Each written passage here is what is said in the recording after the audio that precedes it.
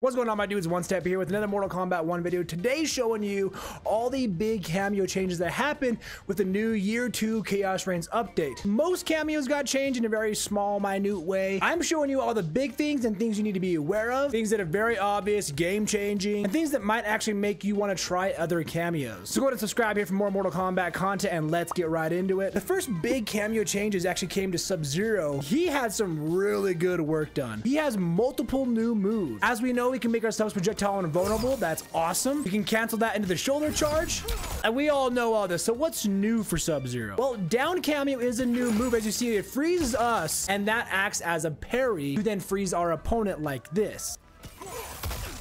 Now we're able to go in for a combo. Keep in mind, doing that, it does scale the combo a little bit, but it's still a great reversal tool. Now, while you're in this freeze move from down cameo, you can press back cameo to cancel it, so if you want to correct your mistake, or during it, you can press forward cameo, and Sub-Zero will actually throw you as a sort of projectile. That is a mid hit, so that's great. And from what I can tell, that is safe on block as well. It doesn't show me the actual block advantage data, but from what I can tell, it looks safe. And that is basically a full screen throw too, so you get in your opponent's face even from full screen. Now keep in mind, you are not projectile invulnerable, so keep an eye on that.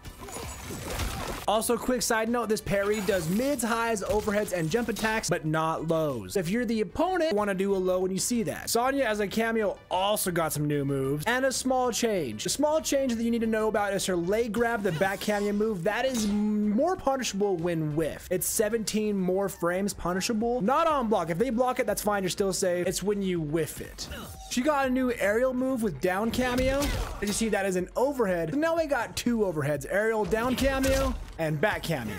And as you saw, the aerial dive kick is a pop-up for combos.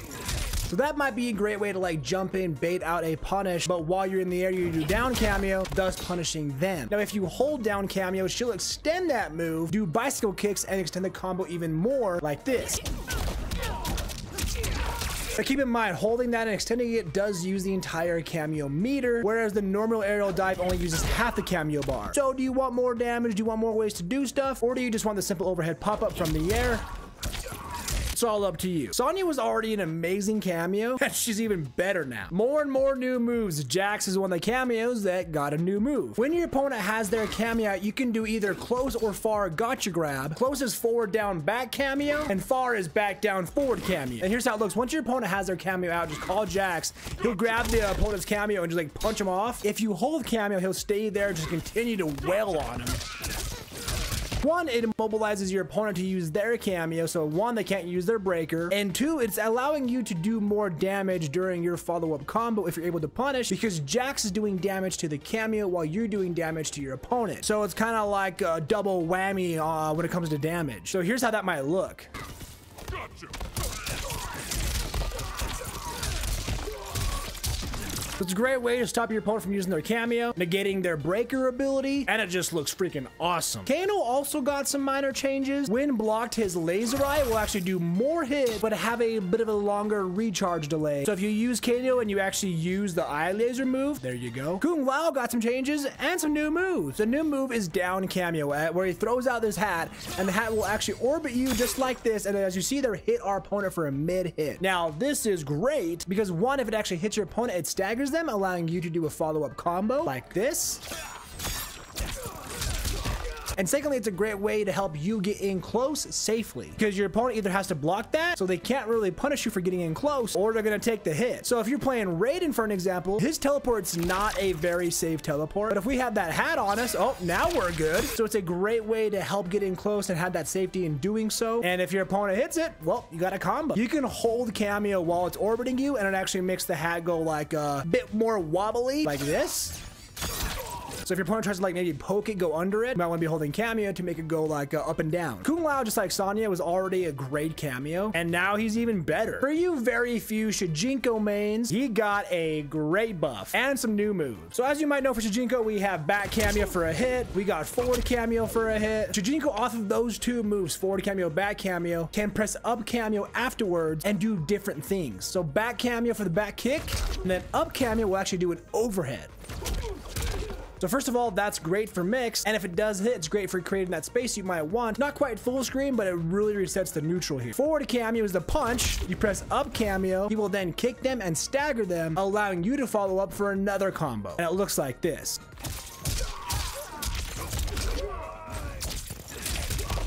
This is great for Jijinko mains because normally you have to have an opponent's move to extend combos, and that can be hard if you can't charge Jijinko or you can't quite get the meter you need to steal their good moves. But now, even when he's not charged, I have no Jijinko Kameo right now. I can still stagger, allowing for combo extension, and that is really huge because now he's viable by himself. But if you get the chance to charge him and steal your opponent's moves, that's even better. It is just so nice to be able to know you can use Jijinko for an overhead or stagger without having to charge him or having to have the meter to then steal your opponent's moves. He's still a bit tricky to really understand and get down, but he's much more viable now. I know there's a lot of you Sector mains out there. Sector, again, as most Kameos are now, just even better. He's got a fatal blow hit now. So during the fatal blow animation, just press Kameo and he'll shoot a missile. It's really fast, allowing some characters to get into the fatal blow off of moves they normally couldn't. Here's how it looks. It's also a mid, by the way, so that's huge. And you can do it off of combos you normally couldn't have, like this. It's just so quick. I love that. So if you want faster and easier and better ways to get into the fatal blow, just go ahead and use Sector or Motaro for that reason. Not only that, but if you want to do homing missile, rather than pressing Kameo twice and trying to get the timing right, you can just now hold Kameo and he'll do the homing missiles. Again, that's just more of a ease of use, you know? So small changes in Sector, but they're for the better. We're definitely gonna start seeing some more striker mains come out of the woodworks here. He got a buff and it is great. His grenades, when your opponent is now airborne, will actually pop up your opponent for combo extension. And that is for both far and close grenades. So now he allows for combo extension, whereas normally the grenades did not do that. And after doing so, the grenades have less damage scaling. So Striker is going to be an absolute menace, man. We have an overhead, we have a restand with the cuffs, we have a low, now we have aerial combo extension with the grenades. And those grenades also just make you safe on certain things. I'm just saying, man, Striker, again, is just so much better. We're gonna see a lot more Striker mains, I guarantee it. Just like Jijinko, for you very few Darius mains, he got a nice change. Army of Two, you know, this move right here, the lows, that can now be performed after Volleyballistic, which is neutral Kameo, and then forward Kameo, just hold Kameo, then do low again.